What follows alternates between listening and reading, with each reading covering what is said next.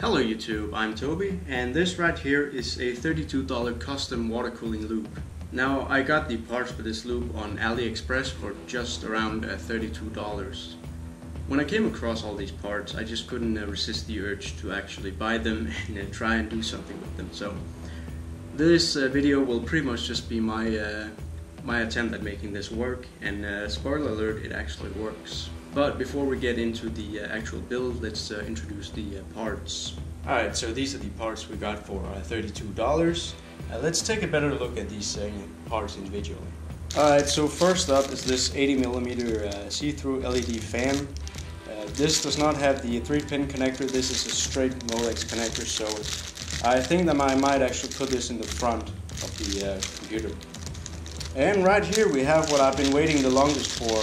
This is our CPU block. It's I believe it's 40 by 40 millimeter aluminum CPU block. Believe it or not, I actually waited I think just over a month for this thing. Pretty much everything else came early, but this is the last piece of the puzzle, and it finally arrived today. I'm actually quite excited to test this thing out. I don't think it will be extremely efficient, but I guess we'll see. This right here is our reservoir, and here we have the fittings for it. They're metal. I believe the reservoir is acrylic. I'm not really sure if it's actually acrylic, but yeah, I don't know how well this thing works. I'm kind of nervous about the metallic fittings fitting into the acrylic right here, but hopefully if I crack something, I can always just epoxy it on. And in this little box right here we find our little pump assembly. It doesn't really have a connector, so I'm going to have to figure out something there, but it seems like a pretty straightforward pump assembly. Not yet really sure which is the intake and which is the outlet, but I guess we'll figure that one out when we get to it. And in this box right here we have yet another sketchy component. This is our radiator. It's made to fit an 80mm fan. The overall quality doesn't look that impressive, but it does look like it might function. And we also have the appropriate screws to secure the radiator and the 80mm fan to it. Now I wasn't really sure how much tubing I'd need, so I got I believe it's 3 meters of this hospital grade flexible tube. And last but not least, this was not included in the $32, but it's a acid green premix of some cooling fluid. Alright, so this right here is the system we'll be running this water loop in. For a CPU we have an Intel i3-2100 clocked at 3.1 GHz. The GPU in here is not that important right now, it's a Radeon 4870. We have 8 GB of RAM over 4 DIMM slots. The power supply is a 400 watt power supply. I can't remember the exact name of it. Now down in the front we have an Arctic F8 80mm fan. I'll be moving this up to become the new CPU fan, and the RGB one will go in the front. So as you can see right now, our idling temperature is somewhat around the low 30s. I'm gonna have this thing open while we run a few benchmarks just to keep an eye out for the maximum temperature. Alright, so the first test we're going to run is the Cinebench R15. 265 CP, that's not bad. And our maximum temperature during the Cinebench test was 53 degrees Celsius. Alright, so we're currently running the Thermark CPU burner.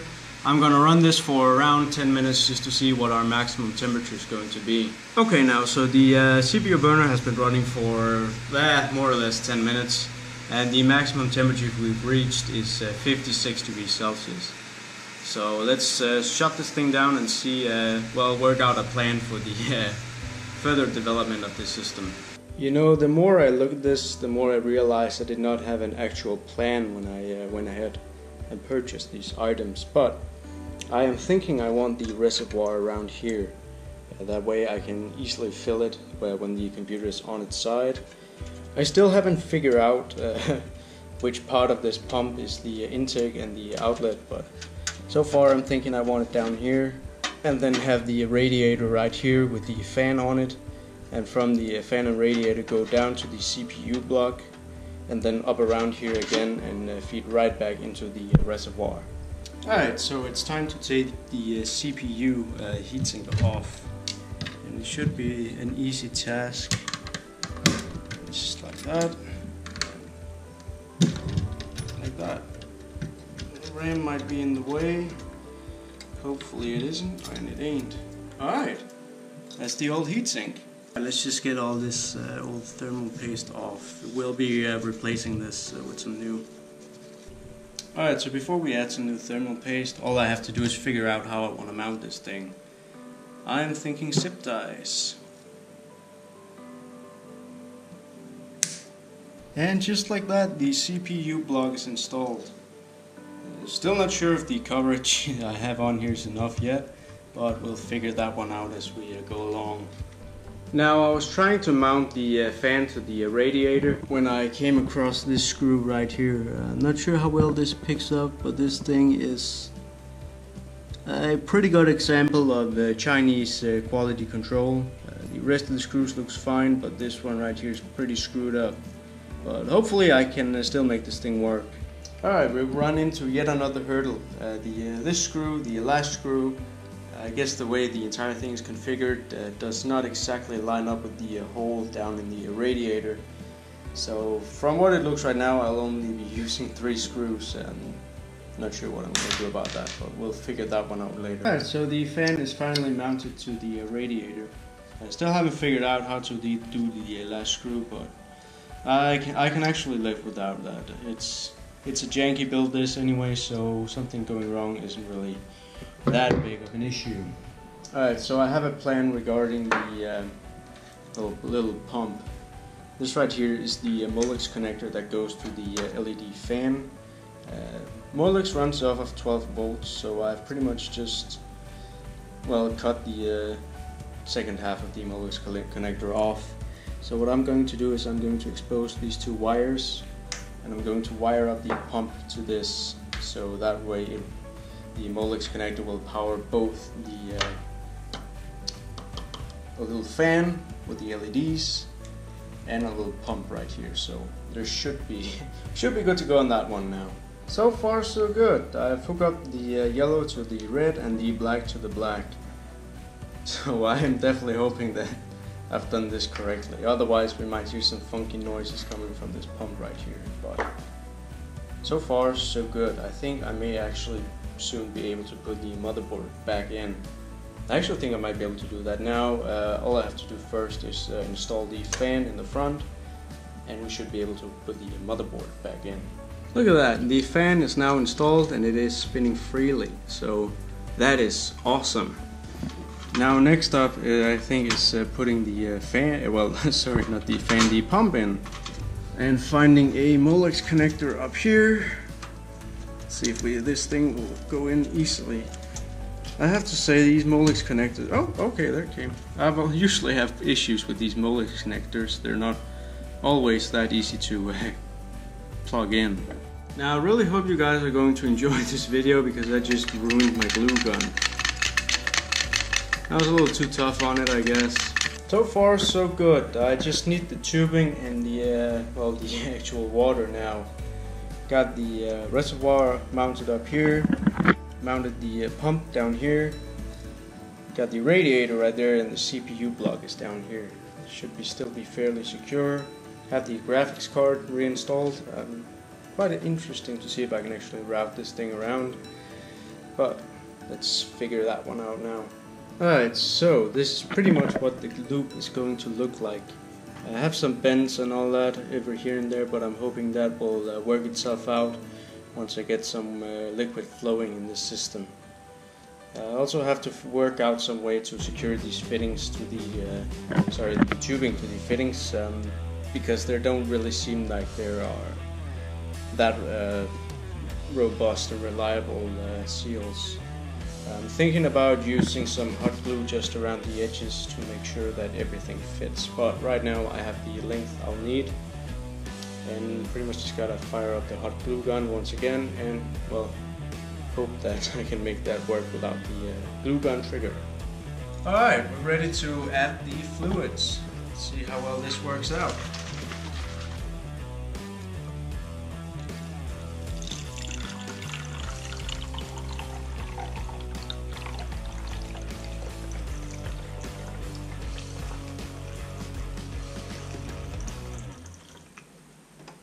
Alright, so we're already leaking some fluid down here.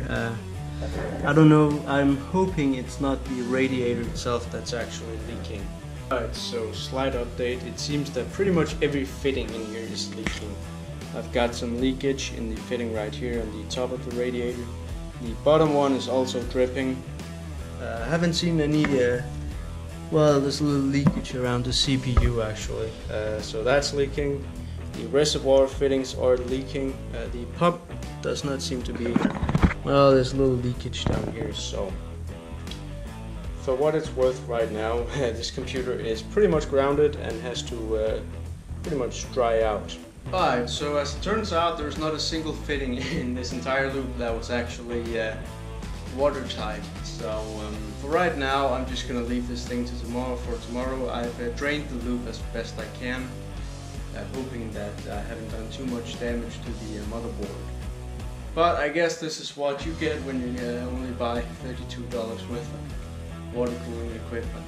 Now, if your plan is to invest in water cooling, I'd highly suggest you get some professional fittings and something a little more expensive. Now, that being said, this is not the end of the video. There's still a day tomorrow, and I have a feeling I can make this work, but it's probably gonna require some ingenuity. Alright, so it is now the next day, and I've gotten all of my tubes out. It seems that most everything is dried up. This right here is new, but it seems like we may be good to go for a second attempt at this. I got some epoxy. I don't know if I have enough to do every tube. I really didn't want to do epoxy. Hot glue, I thought we might do it because I can redo hot glue. But I don't really care about this system being permanent. I just want to figure out if this is actually possible to do, and if it actually works, if the CPU block works as good as I think it does.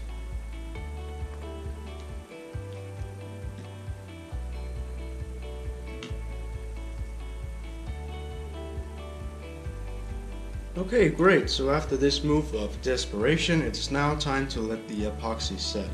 So far, so good. I've added, I think the epoxy may have dried. It's not completely dry yet, so I'm not going to fill the loop. But you can see down by some of these fittings there are no leakage where there's appears to be liquid in them. I've added some paper just to make sure that there's no leakage, but so far it actually looks quite good. Alright, so I think the fittings may be good to go now, so I figured let's try and pour some more liquid in here.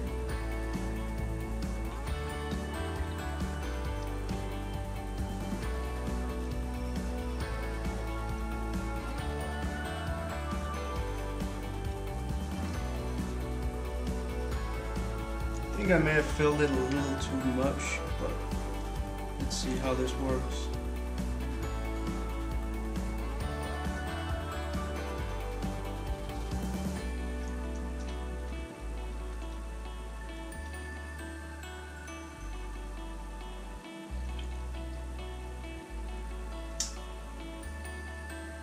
Alright, let's try and turn the system on just to see what happens.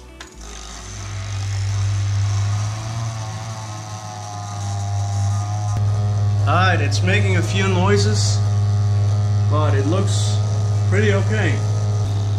Alright, so that noise you're hearing is actually the pump. I don't know if something's wrong with it, but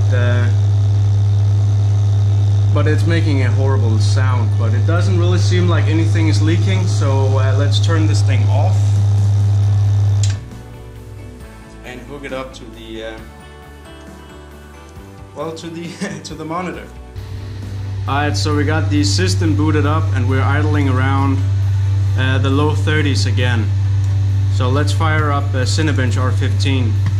And Cinebench R15 gave us 267 CB, which, if I'm not mistaken, is pretty much the same as we had before. And the maximum temperature during Cinebench R15 was 46 degrees Celsius. And we are now running the Firmark CPU burner test. Alright, so we've been running the Firmark CPU burner for just short of 10 minutes, and our maximum temperature is 50 degrees Celsius. So I would definitely call this a success. Alright YouTube, so that was my $32 custom water cooling loop. Now what have we learned from this? Well, if you're planning on doing this in something other than a tinkering PC, I would highly recommend getting some more expensive and better parts. However, if all you can afford is this crap right here, you should definitely think about getting some lower diameter tubing and maybe some clamps. That might save you from having to use epoxy, which pretty much makes this a permanent loop.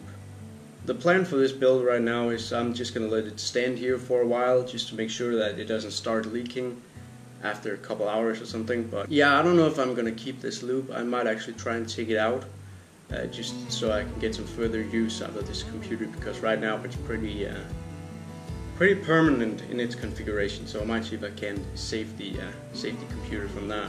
But I really hope you enjoyed watching this video, and thank you very much for watching.